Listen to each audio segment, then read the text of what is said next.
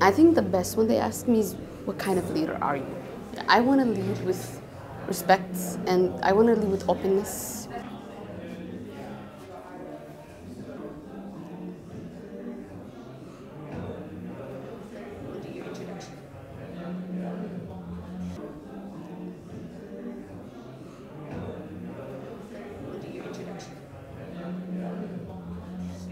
Hello, my name is Nasteho Ibrahim. I'm a GVP alumni and a Posse Scholar, and I'm from Somalia. But when people ask me here, I say I'm from Atlanta. So my parents are from Somalia, and Somalia isn't the best place to live right now. And I never been to Somalia. I grew up there, and I always remember being a refugee. So I don't really remember being in Somalia. I think it's because of the war. They just lived their whole life in Djibouti, and then the opportunity come up to go to another country, and then they could choose to come here. But it was mainly because we were refugees in Djibouti, and the process was a long time. So we were refugees ever since I was born. My dad is a very feminist person, especially from men in my culture don't really support their daughters and stuff like that. And he always, like, as soon as I can remember, I remember him saying, like, I never want you to depend on a man. Like, I want you to be educated. I want you to do this for yourself. And I never thought of that before, but ever since I came here and then I became the Posse Scholar and I got all this, I can kind of see what he imagined it for me. I learned English in 6 months. So I feel like I remember one of my old teachers, whenever I see her, she's like, I remember you not speaking a word of English. And now, like, I'm talking to her and having a full-on conversation with her and stuff like that. And I think that really is cool because they really gave me and my parents a community that we can call ours and be there with. GVP goes into depth, so they're more like on hands and experience. GVP, I think it's just 30 kids or 40 kids at most, and every teacher has 10 or 12 to focus on, and then we get volunteers. So here you get your own personal person that helps you with reading and writing and everything. GVP is a community, so even if you leave, they're still there for you.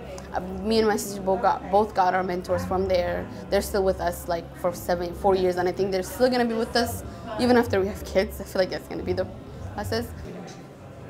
My favorite subject was always English because I love writing, like creative writing, but I'm really good at math, so it's like it kind of differed on what kind of I'm in, but I always loved writing. I love creative writing. I read poetry sometimes, and then it's my hobbies and what I'm interested in are completely different.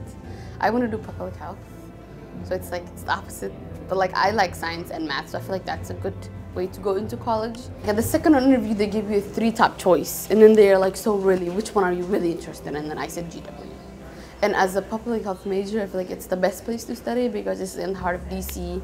You get a lot of internships and like the administration is right there with the public health, faculty and stuff like that. So I thought it was a really good choice for me. And one thing I want to know, like people, upcoming Posse Scholars, is just to be yourself.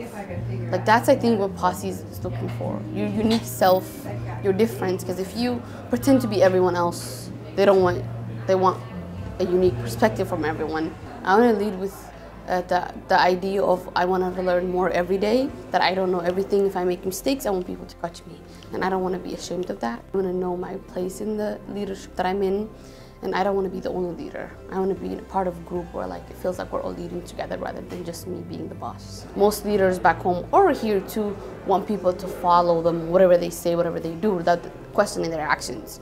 So that's why I want to be this type of leader. Coming from like that kind of.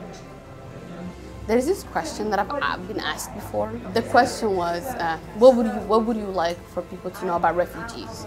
And the one thing I want them to know about it is it's really hard to come here by yourself with no like family, unless you come as a visa. But like especially as a refugee, it's really hard. And me and my family were really lucky enough to find GVP as our community. But I think as a refugee, you just need that sense of community. And once you get that, you thrive here. I think every journey is very unique, and you don't have to be, the little things matter that you accomplish in life, so it doesn't have to be so big to be proud of yourself.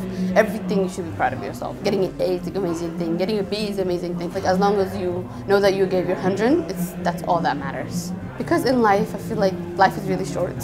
So instead of being really disappointed in yourself, it's good to be really proud of yourself or everything you do. It brings you more happiness. At GVP, we started this program called Alumni Advisory Council, or it's called AAC. It's an amazing program with the alumni, just so we can stay with the school. And the first meeting I remember we had, they brought two people that they were like, what do you want GVP to happen to? And they were like, why? Like digging deep. And I remember that one was really cool. And we're actually really like thriving now. It's becoming bigger than I imagined it would. And I'm excited about the things we're doing.